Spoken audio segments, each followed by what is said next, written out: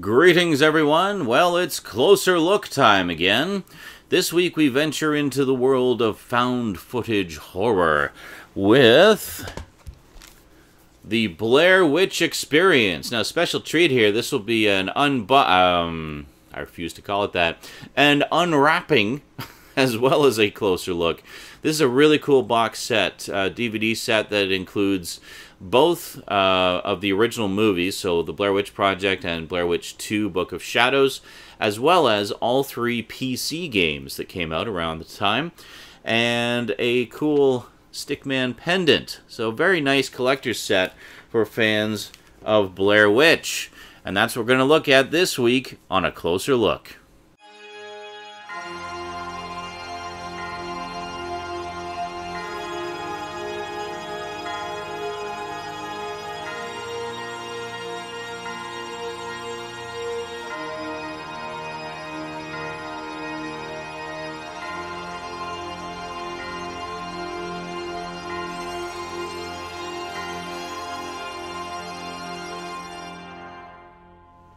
Welcome back. Well, in 1999, the face of horror changed forever when the Blair Witch Project, a nice little indie found footage horror film, exploded in popularity. I mean, it was also one of the first big examples of viral marketing on the internet. They had a website full of news clippings and articles and missing posters and everything. Really cool stuff. In fact, the marketing was so effective that a lot of people thought it was real. Like, they thought it was a real thing that had happened, and that the found footage was actual found footage, and there was this big mystery about it. Now, reaction to the Blair Witch Project was kind of mixed. I mean, hardcore horror fans, I think, found it kind of lame. It just wasn't intense enough for them. Myself, I always really enjoyed it. Like, I really liked the concept of it and the idea of it. And even though there had been a few found footage films before, The Last Broadcast, for example, being a big one that's sort of very close to the same time period, they hadn't really been as big or as popular as they were in the wake of the Blair Witch Project. Now, a lot of people, whenever I talk about found footage, a lot of people mention Cannibal Holocaust as being technically the first.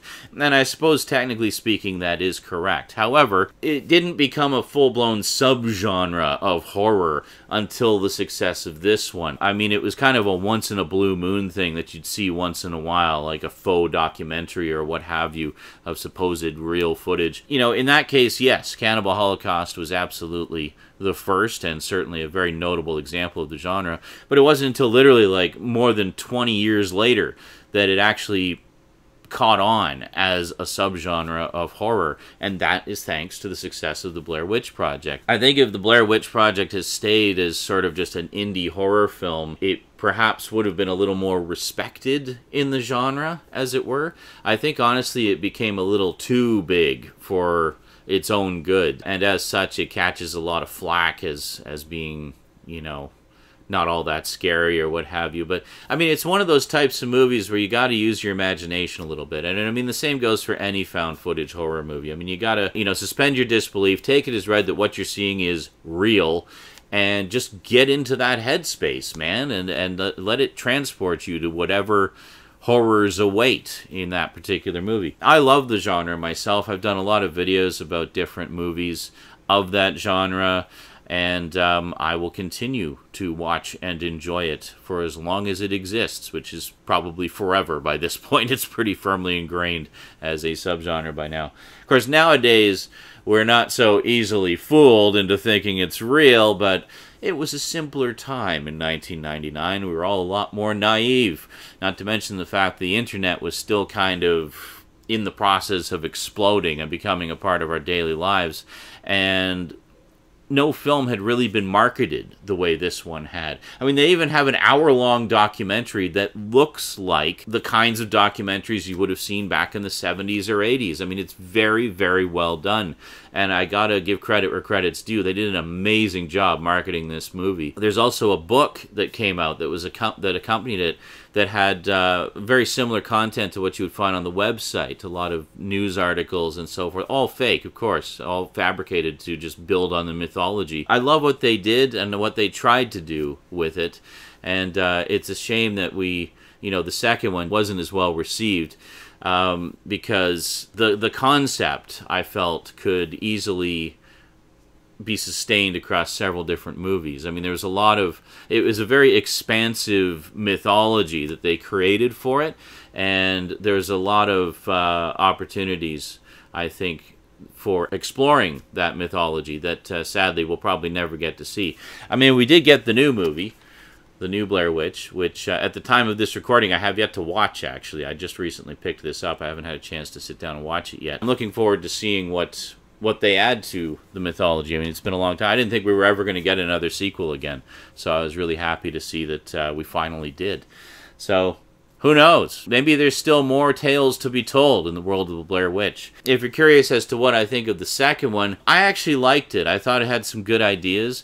I highly recommend listening to the audio commentary by the director for the second movie, because he's very frank and honest in it, and apparently there was a ton of studio interference as to what the studio thought the movie should be and what they wanted it to be. But in terms of what he was trying to do, he had some really cool ideas, and you can see the essence of that in the final film. But he points out, as you listen to the commentary, like, that bit was added at the insistence of the studio, that bit was added to the insistence of the studio. The whole order of events in the film was rearranged at the behest of the studio. So I would love to see the director's cut of that. As I say, I mean, there's some really cool ideas in the second one, but it definitely suffered from the excessive studio interference. And when you listen to the commentary and realize the film that it would have been otherwise, you're like, well, man, I would have loved to see that. That would have been really cool. Why can't we see that version? So, at the time of this recording, Blair Witch 2 doesn't even have a Blu-ray release. That's how little the studio cares at this point. It's like, great, you got your fingers in, you ruined the movie, and now you don't even care about it. Good job, guys. Way to go. Hope you got your bottom line. Jerks. Anyway, let's head down to the black box, tear this sucker open, and take a look. Okay, here we go. The Blair Witch Experience. I remember seeing this box set around, and I think the reason I didn't pick it up at the time was because I already had the first one, and all I needed was the second one, so I just picked up the second one. I think I actually got the second one used originally. I didn't even get it new. But yeah, $5.99 for this. Marked down from $7.99. But I couldn't believe this. I found this at Value Village. $5.99, brand new, factory sealed. I think I said that before, but it bears repeating because it's a hell of a deal. I don't remember what this went for originally, but it was definitely not $5.99. So, all right, let's open this bad boy up. As you can see, lots of extras on there. It's basically the regular standalone editions in a box, essentially. Okay, so let's unwrap this here. Wow, back when Saran wrap was really difficult to get into. Okay, hold on a sec. Here we go. All right, so we're opening it up here. Very nice. So the box is a little crunched, as you can see. There you go. You can see it. You really see it there. Holy moly! But that's okay. I mean, just given what a cool collectible this is, I'm not too broken up about that. So let's slide everything out. Is it gonna come out? Okay, there we go. Oh, there was a piece of tape on it. That's ancient. That tape is literally almost 20 years old. When did this set come out anyway? 2000, I guess. Holy moly, this set is 18 years old. That's crazy. Okay, so here, of course, we have the PC games, the Blair Witch series. I don't know if these are even going to work on my new computer, but I will definitely try. And if they do, we will play them on Twitch, and you'll see them here on YouTube as well. So very cool. Looks like everything is individually shrink-wrapped here. So we have, of course, the original Blair Witch Project. I used to own this DVD. Great DVD, I have to say, loaded with extras. A lot of the times with found footage films, you don't get a lot of extras because I guess they want to preserve the illusion of reality. But with Blair Witch Project, they did not skimp on the extras, man. It was good stuff. And then, of course, we have the second one, Book of Shadows, Blair Witch 2, which I know people are very divided on. I really liked it. As I said in the comments there's a lot of cool aspects to this that I liked. I thought it was an interesting direction to take things, kind of playing with the whole concepts of reality. And then here, we take this out. There we go, and there's our little Stickman pendant with twine for the actual necklace, which makes perfect sense. That's exactly as it should be. So let's take this out here. I am going to wear this basically, but there we go. So we got nice twine, obviously all gnarly and curly because it's been in here for almost 20 years. But there's the pendant. Let's see if we can get a nice close-up of that pendant, and you can see it for yourself. Just give me a moment here. We'll zoom in. There we go. So quite nice. It seems to be pewter, which is a great material for making pendants like this. Doesn't have much weight to it. It's very light. So yeah, I like pendants that have a little bit of heft to them just because they hang better, but that's okay. I mean, this is fine. This is a little heavier than some of my Ankh necklaces, so very cool. So of course, as was often the case with box sets like this back in the early 2000s, even the DVD cases inside are of course shrink wrap. So let's open this up as well. Oh, I like this. I like it when they do it like this. You just kind of look at that, nice, easy to unwrap. Oh, this is wonderful. There we go. Oh, and that's interesting. The security sticker was actually on the saran wrap. You don't see that very often. But there we go. We are open. So let's open this up. Oh, okay. That's stupid. Like, can you see that? It's actually, the security sticker is on the disc. Like, how lame is that? Just get that off of there. Alright, thankfully it came off fairly easily.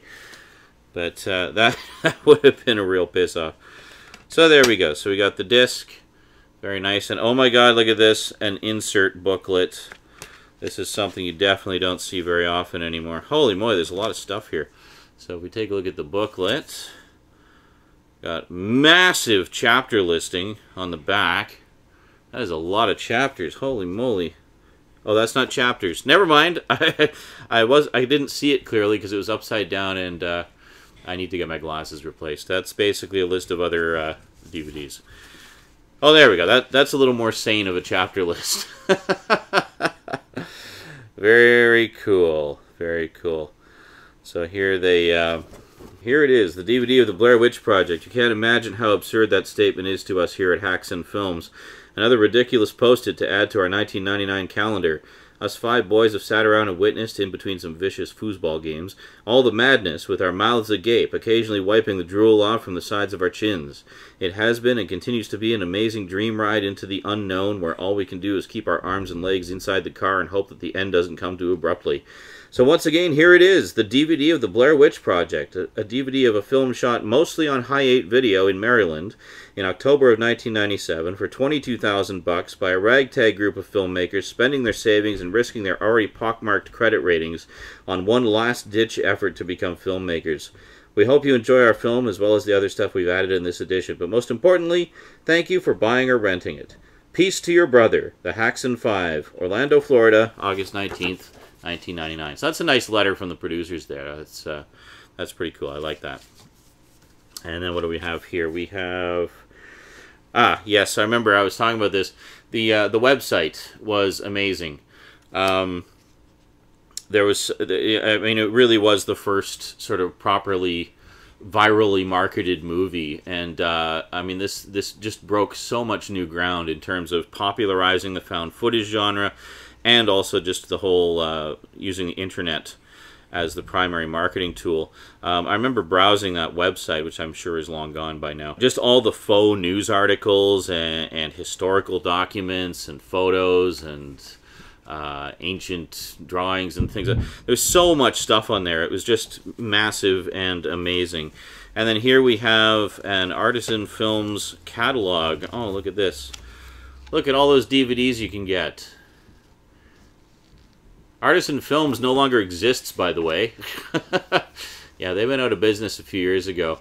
And so you may be wondering, well, how come there's a new Blair Witch movie then? Well, basically, another studio purchased, I guess, the assets of Artisan Films, and one of the things they got was the rights to Blair Witch, which is pretty cool. So, just a quick look at the extras here. We have newly discovered footage, so basically deleted scenes. Director and producer commentary, which I'm sure I've listened to. I must have listened to that at the time. It's the 4:3 full screen version, because of course that's the aspect ratio that everything was filmed in. 2.0 Dolby Surround, animated interactive menus, scene access, production notes, cast and crew information. You know it's old when they list stuff like that in the special features. Theatrical teaser and trailers, Curse of the Blair Witch, and mythology. The Curse of the Blair Witch, I should mention, that's an hour-long documentary done in the style of like documentaries about supernatural goings-on and whatnot that were done in the 70s and 80s. It's really well done and really adds a ton of stuff to the mythology. It really gives you a lot of the backstory. Highest possible recommendation. Watch that documentary and then watch the movie. You will get so much more out of it that way. It's really makes it the complete experience. And then there's DVD-ROM features featuring a map, excerpts from the dossier, and excerpts from the comic book. By the way, if you're wondering about what the dossier is, that would be this wonderful book. And if you look at the cover, it's got all the handprints on it in glossiness, and then the rest of the cover is matte. And then if the light hits it just kind of right, it appears to be just almost solid black. But until you hit it at an angle and you get the handprints. So what this is again, another companion piece that further builds on the mythology. So if we take a look inside, it's essentially just this exhaustive amount of material. All about, so it's like interviews and timelines and police documents and crime scene photos, and it goes even further into the back history of the mythology of the Blair Witch, and you get more about Rustin Parr in here, and yeah, it's a fantastic book. If you're a fan of the movie, you absolutely need to have this book in your collection, because it adds so much to the mythology and expands even further on it. Actually, a lot of the material that was on the website is in this book, so don't be too broken up about missing out on the website, because most of the relevant stuff is in here. They did one for the second book, or sorry, the second movie as well, Book of Shadows, but I never got around to picking it up. I need to grab that, because it's one of the few sort of significant Blair Witch things that I don't have. And then, of course, we have Blair Witch 2, Book of Shadows, the very divisive sequel. Again, I really liked a lot of the ideas in this. I really wish we could see the director's cut of it. So, who directed this? Joe Berlinger. Joe Berlinger. Berlinger. Anyway, fellow who's done a lot of really good movies. And it would be great to see the director's cut of this. I was really kind of hoping that the new movie would be a huge hit and would create a little more... Oh, okay, now this is lame. Look at this. Okay, so we have a security sticker on the saran wrap, and then another security sticker underneath. So we have double security sticker action here, folks. What are these stickers on the thing say? Free Blair Witch computer game with mail-in coupon. Okay. Get the Blair Witch computer game, the Ellie Kedward tale. I think we have that actually on the PC things. Also, DVD plus CD, the first DVD-CD combo disc. I'll show you what that means in just a moment here. Kind of interesting, DVD plus CD. Huh, what's that all about? Well, let's find out. Hold on. Just gotta figure out how to best take this security sticker off. Oh, come on, really? No, don't be like that. Why you gotta be like that? Hold on a second. Here, look at my glasses.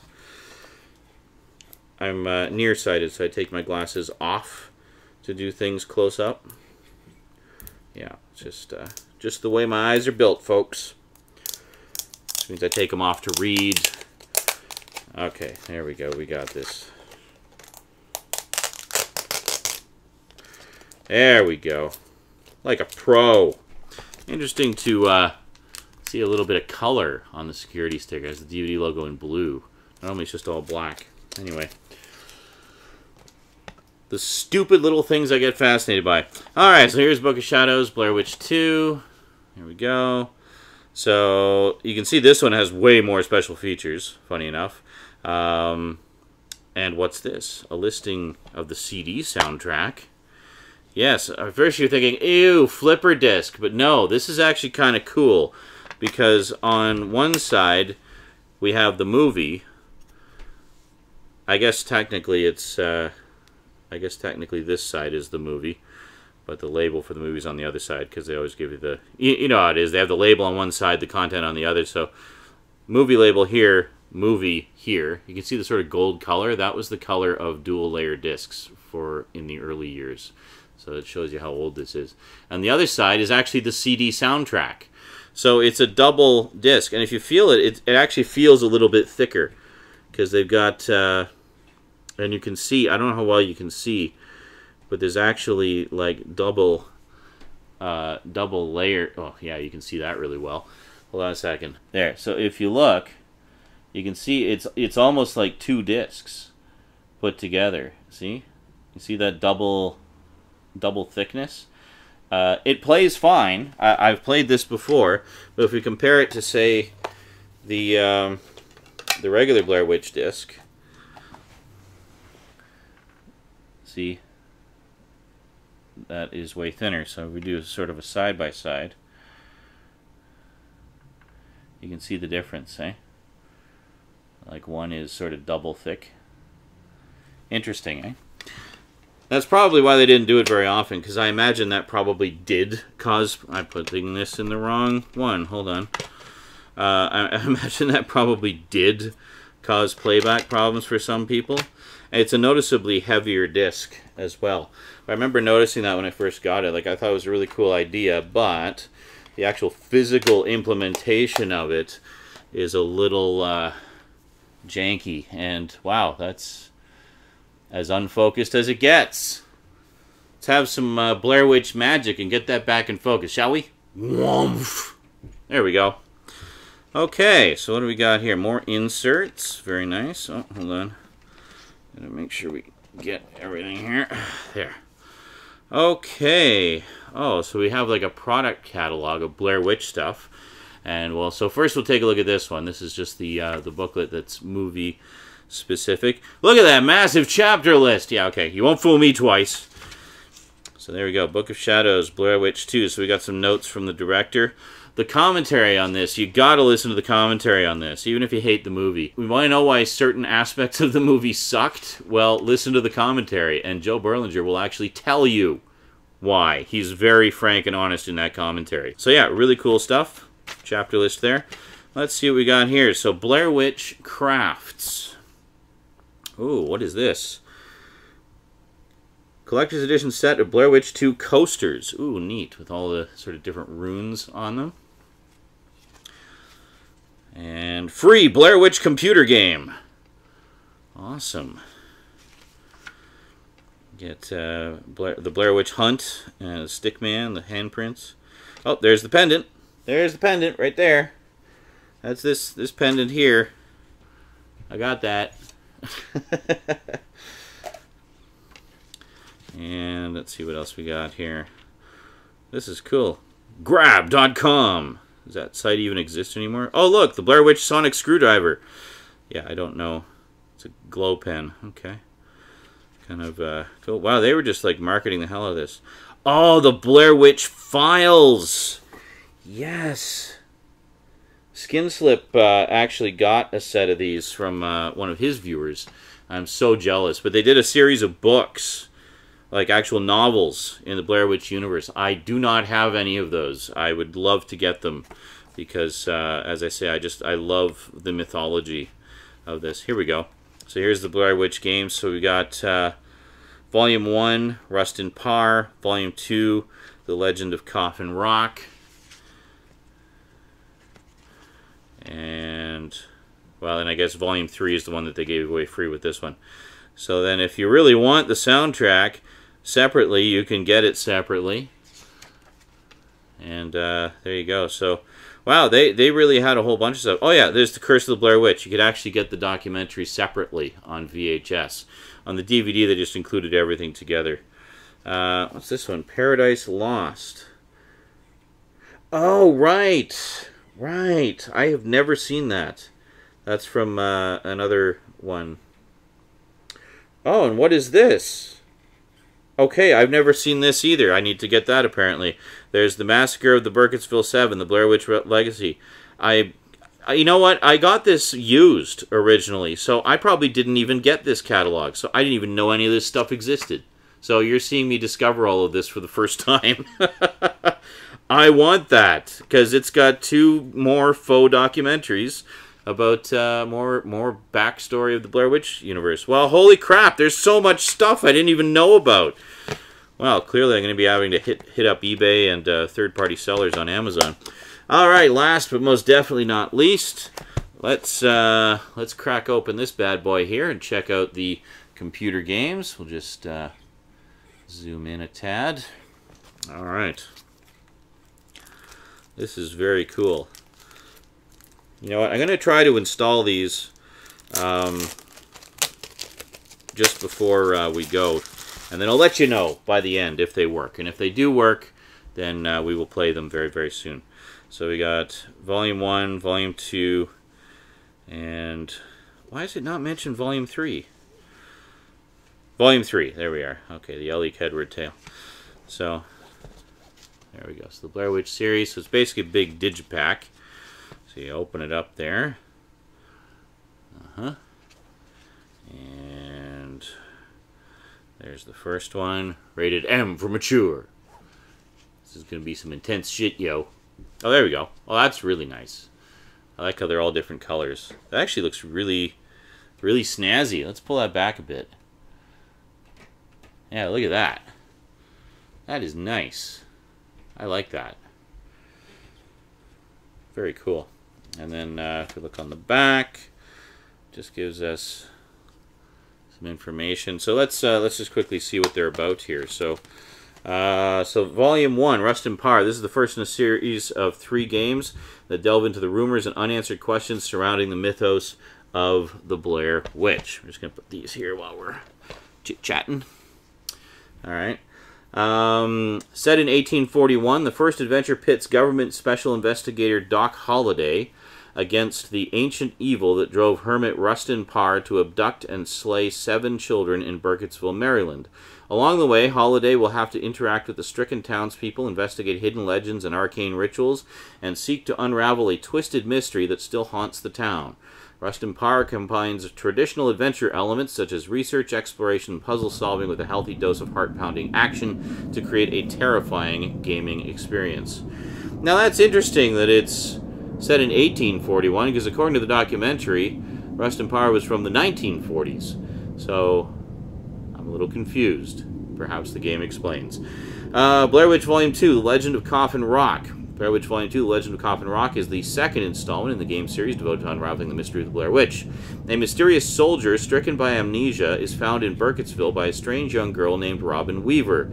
A man without memory, he is quickly named Lazarus by the girl's spiritualist grandmother. After Robin mysteriously disappears into the forest of the Black Hills, Lazarus is drawn into a world of human sacrifice and supernatural terror as he discovers the horrible role that the evil in the forest has in store for young Robin.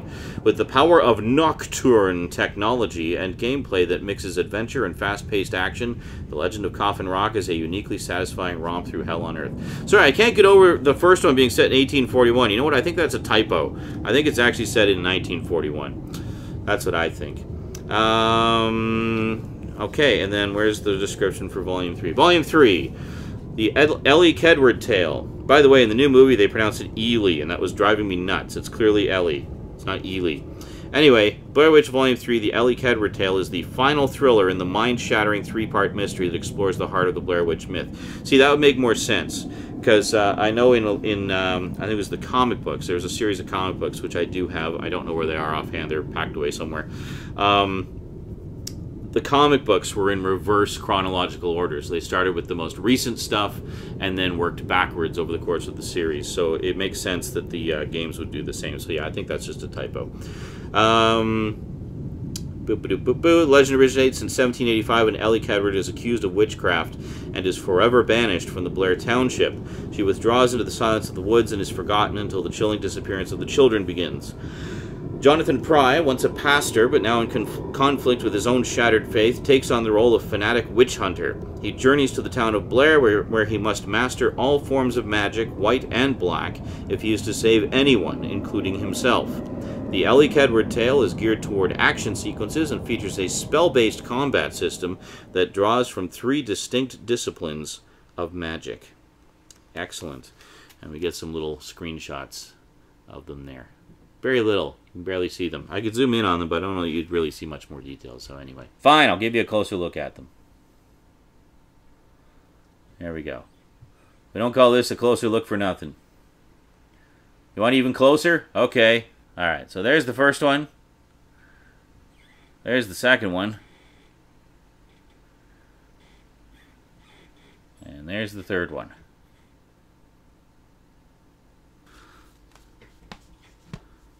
And there we go, the complete Blair Witch experience. And I guess just to be complete, might as well take a quick look at the Blu-ray of the new movie. Alrighty, so between doing the intro and this part, I actually have watched the movie. I watched it the other night, and honestly, I really enjoyed it. I thought it was a fun addition to the mythos. It expands a little bit on the mythology, but for the most part, just kind of, you know, refreshes things, gets the series back to its found footage roots, and was a lot of fun. I actually really enjoyed it a lot.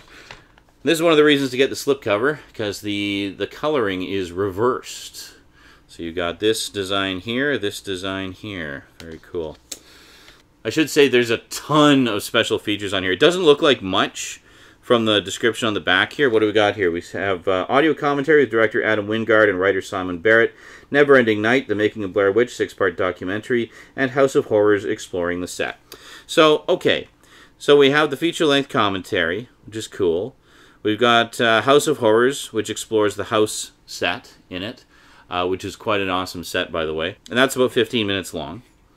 But then the 6-part documentary is like almost 2 hours. It's like a 2-hour-long documentary all about the making of the movie, and they go really in depth. And they actually also feature interviews with the original creators of the Blair Witch Project, the 2 directors and the producer, and they were actually pretty heavily involved with this and had a lot of input into it and stuff. So that's pretty cool. Set aside the digital copy disc. So we open it up.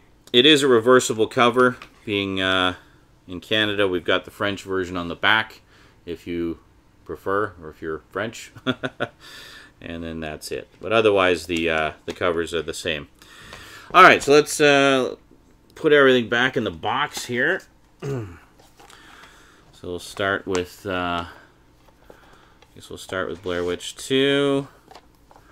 Oh no, wait a second. We got to start with the video games, because they go in like that. And then this goes in like that. I'm going to keep the pendant out, though, because I want to kind of keep it on hand. Oh, wait a second. No, let's put that in last. So let me put this in like that. And, oh, no, wait a second. I'm doing this the wrong way. This is not complicated, Sean. Oh, by the way, there's this, the mystery of Esrever. Throughout the movie, there are secret messages. Well, it's basically, you'll see words written in reverse. And then if you spot all the words, write them down, and put them in a particular order, it gives you a secret message. So, pretty cool. If you just want to know what the secret message is, I'm sure it's online somewhere. You're on the internet. Use it. Alright. Put that in there. And then finally, a Is this actually going to work? Hold on. We do it like... How does this even fit in here? Hold on a second. Is it supposed to... I would assume it's supposed to go... Yeah, hold on a second. I got this. Yeah, it's supposed to fit in there. So like this part kind of... Hold on.